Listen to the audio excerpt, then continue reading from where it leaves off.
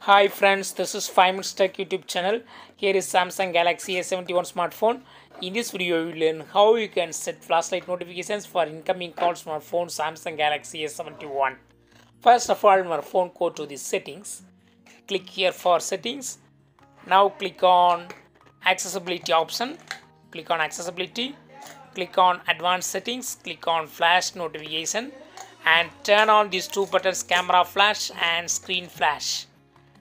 Now if you receive any incoming call, flashlight will be blinking in the back side of our phone. See here, I want to receive a call now. Yes, I receive a call and see in the back side, flashlight is glowing. So this is flashlight notification.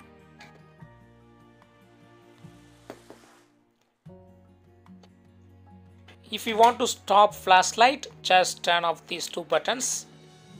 And if you receive any call, you will not receive any flashlight in the back side of our phone. See here, I receive a call and there is no flashlight. So in this way, you can easily set flashlight notifications for incoming calls from our phone Samsung Galaxy A71. That's all friends. Thanks for watching. Bye.